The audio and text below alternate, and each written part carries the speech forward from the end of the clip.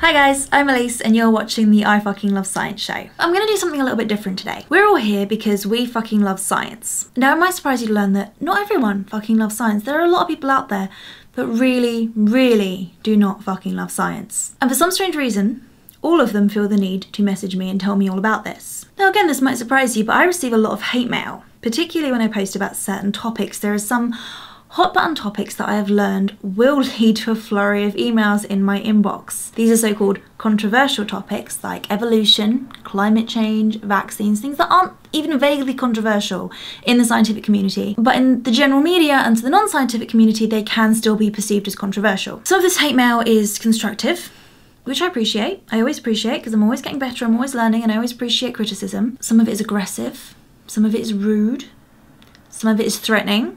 Some of it is crazy, some of it's all of those things, and some of it is just plain hilarious. I've been running the page now for about 16 months, and I have gotten some absolutely hilarious messages, and today I'm going to share some of them with you, so I hope they make you laugh as much as they made me laugh. Where shall I start? So some of the best crazy messages I receive are from conspiracy theorists. These people believe that the government or pharmaceutical companies are all hiding the cure for cancer, or the government's concealing the fact that we didn't really land on the moon, or anything. Honestly, it can be about anything. And I receive some absolutely cracking messages from some of these people. So here's a couple of the best ones. I can't believe the ignorance of this post, this bastardization of science.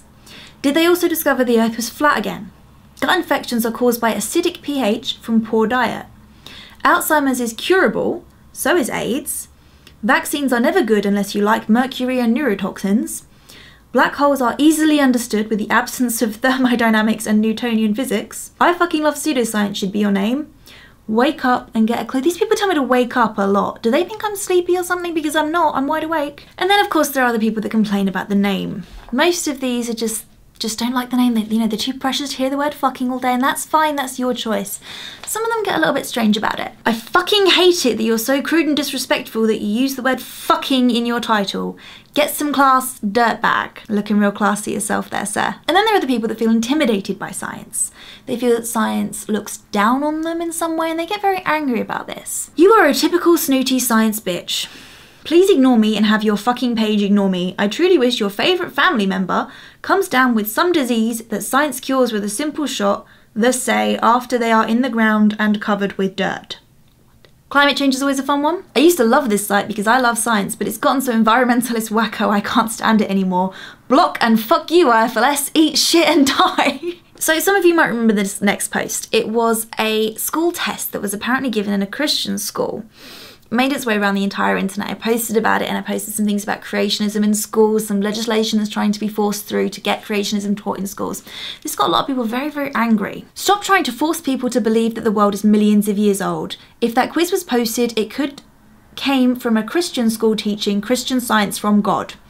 And apparently you're as twisted as the science you read, because the world is in fact only about 20,000 years old. If you're trying to say the scientists to use carbon dating, you'd know that carbon dating gas in fact been proved wrong as a way to tell how old something is, but I'm guessing you're like Einstein and shit and think you're the smartest dude alive.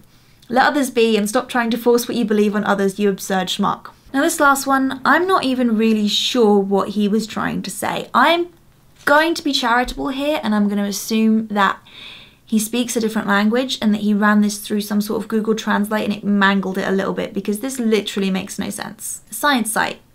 Please don't name it a science site. Already take a picture with a whole phrase comment from the admin. Not funny, not deep, not intelligence. I will become depressions when hard-sucked lesbians pray over you that your work is really important. Now, I don't know what that is, but it kind of sounds fun. I'd like to hear interpretations of that in the comment section. If you could let me know what you think he's trying to say, I'd appreciate it. So those are some of my favourite messages from the last 16 months. Those are the ones that really make me laugh. I hope they've made you laugh too. And in the spirit of making me laugh, I would like it if you guys could leave me a comment. I would like you to write me some hate mail. I want you to make it as crazy and as funny and as bizarre as is humanly possible. The one that makes me laugh the most, I'll send you a free t-shirt. So show me what you got. Thanks for watching, guys. I'll see you soon.